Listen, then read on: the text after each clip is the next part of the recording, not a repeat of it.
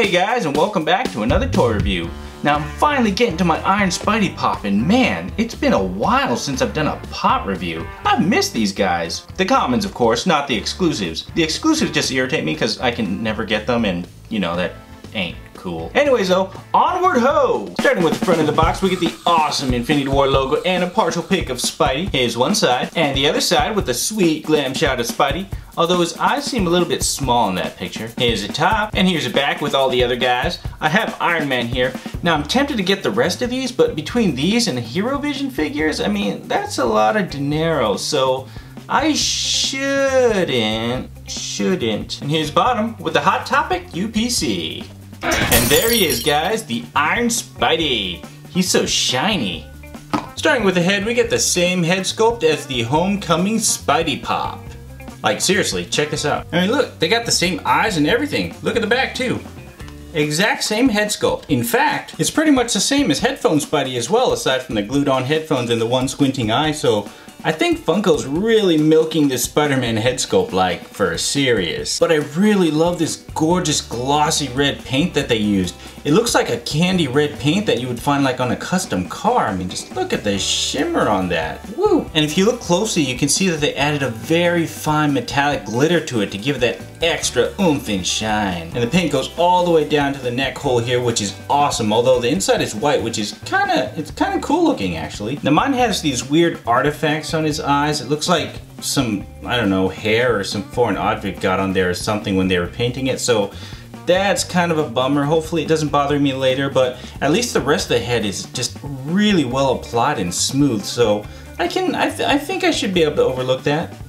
Maybe. Now moving on down to the body, we get more awesome. Now the body is molded in this beautiful rich blue color that just looks awesome. And the design of this suit is actually sculpted in and raised, as you can see, to give it that 3D look. So Funko didn't just cheap out and just put a paint application. They actually sculpted it in, which is really sweet. And of course they added some more of that gorgeous red candy paint there, as well as a shimmery gold. Now the impressive part about the gold here is they actually applied it right onto the raised sculpt here of the little suit design line. And that's a very narrow line, and look, there's like pretty much no bleeding at all, which is very impressive. And of course the awesome sculpt continues on to the back there. More of that candy red paint, and I'm really digging that spider design on the back. It just looks really cool. But going back to the front here, they added some really deep sculpting into his abs, but it looks a little weird, and the problem is the top torso and the bottom torso are actually two different pieces, and they didn't quite line it up correctly when they glued it, so there's that weird gap there. You can see the blue, so that's kind of like, meh, as long as you, but depending on the angle, you don't notice it, so meh. Moving into the arm here, we see they put a ton more of that red glossy paint there, as well as that shimmery gold. It looks like a really thick coat as well, because you actually don't see any of the blue bleeding through, which is quite impressive, honestly. Especially considering you can still see the sculpting detail underneath. Now this hand's pretty cool, because he's doing his trademark Spider-Man web sling. Pew pew. This hand though, I'm not sure what it's supposed to be doing, because it's like a little cupping motion, like he's supposed to be holding something, but he's got nothing there, so I don't know, maybe there's supposed to be a briefcase or something. Whoa. Yo. First to see the poster for the movie. Enjoy, Mark Ruffalo. Now the thighs here have some nice suit style design sculpting all the way around, which is pretty sweet. I really like the design of this suit. And he also has some nice gold on his knee pads there, which go all the way around, which is also cool. But as you probably already noticed, the boots here have a gorgeous dosing of that red paint. It's like they just dipped it in there. And then as you can see, they have that nice gold lining as well, and it's thick and it's sharp and it's clean lined and everything. And then look at the blue right here as well.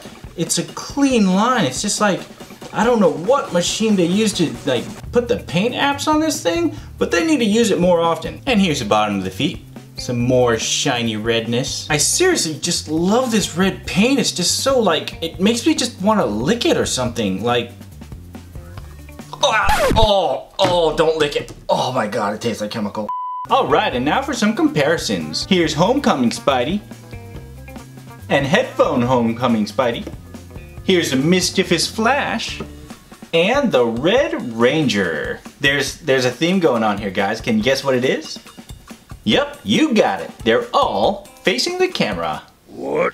Well guys, if you're a fan of Marvel, Infinity War, Spidey, or just of shiny things in general, you owe it to yourself to pick up this pop. The gorgeous paint and detailed sculpt will put a smile on your face. In fact, the only toy I have that even comes close to the richness of the red that Spidey has here is my Marvel Select Hulkbuster.